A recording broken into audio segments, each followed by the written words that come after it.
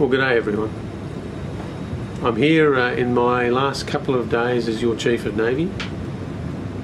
Early next week I hand over the reins to Vice Admiral Tim Barrett, and I thought I'd just take the opportunity to share a couple of thoughts with you looking back over the last 3 and a bit years.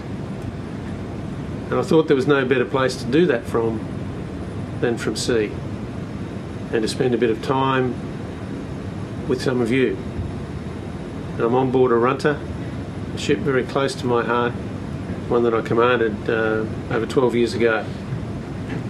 It's been an enormous honour and privilege to lead you and to lead the Navy over the last 3 and a bit years.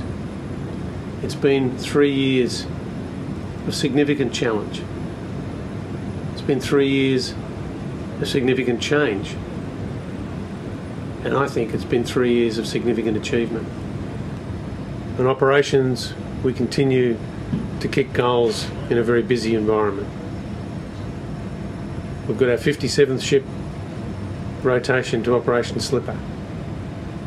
The work that the ships have done over the last 3 years has been fantastic.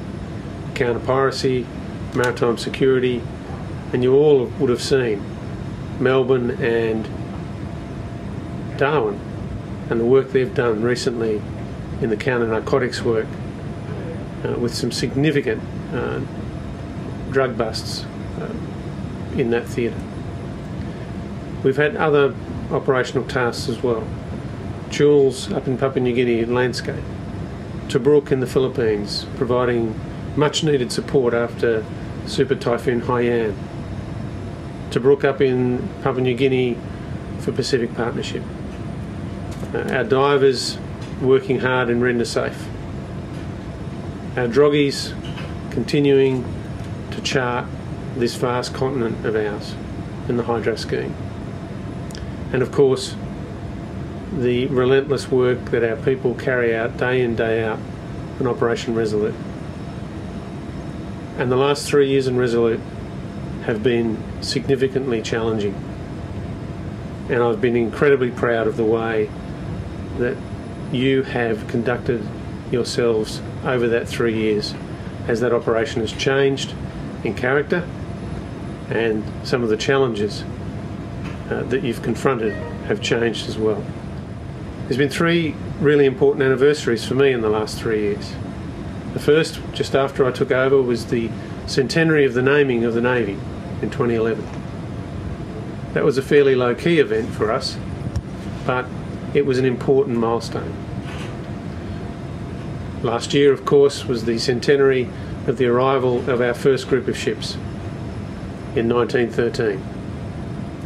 And that led, of course, for us to run the International Fleet Review, which not only allowed us to commemorate an important moment in the nation's history, but to show what we can still do in putting together a series of exercises and a significant event for all of us. And the third anniversary was the 50th anniversary of the collision between Voyager and Melbourne in February of this year. That was a significant anniversary because it got together the survivors of that night and showed them that we as a Navy, A, remember them, and B, still care about them. It was a significant event for them, and the feedback that we got was quite amazing.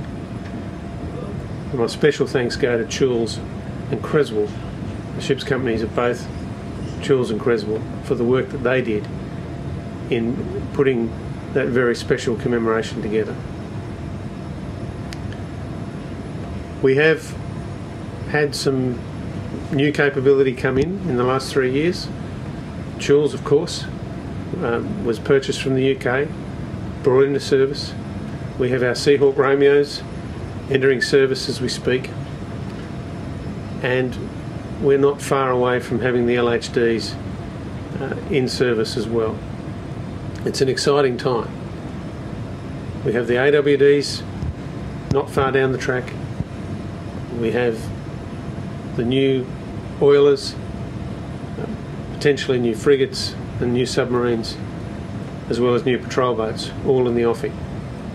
The Navy of 10 or 15 years' time will be very different, but it'll be built on the work that's being done now in preparing for the future.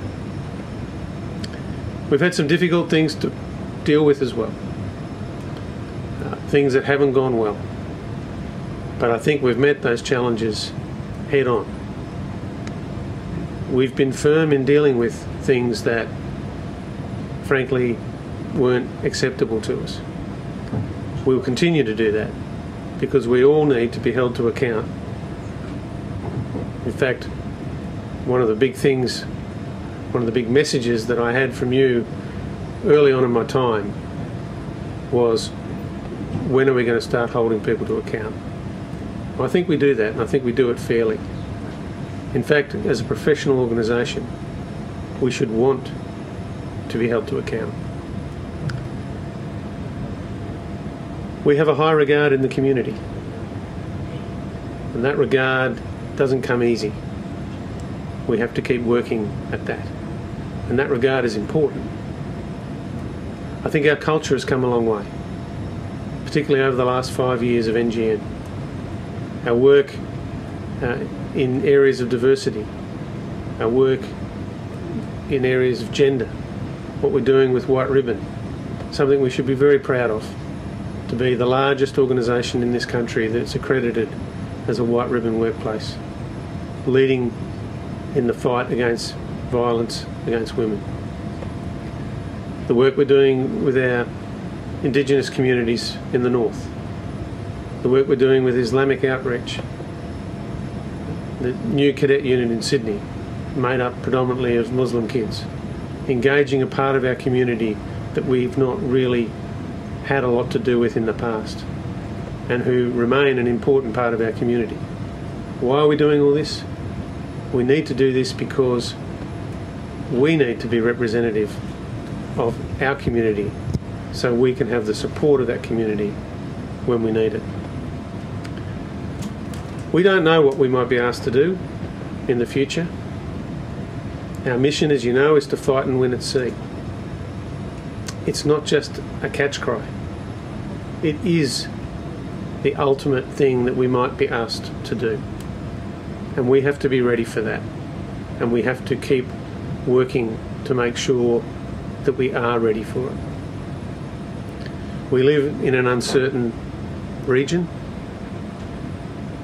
and that means that we must be constantly ready.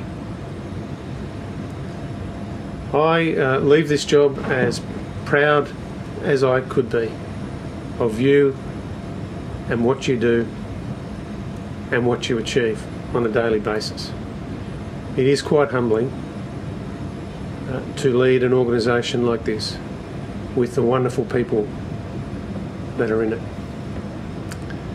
I know that you will support Vice Admiral Barrett as you've supported me.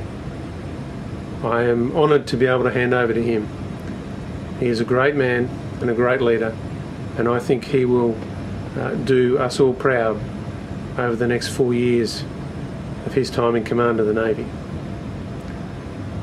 But well done. Thank you for your support.